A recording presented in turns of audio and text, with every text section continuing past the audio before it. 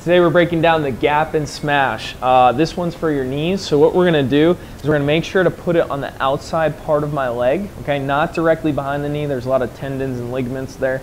I'm gonna put it just in back, and then I'm just gonna give it a little bit of a pump here. You're gonna feel it runs all the way down into that calf, and it just clears up some of that tissue that's all around those knees. So you can relax, hold 3 to 5 seconds at a time, and about 15 to 20 repetitions is good.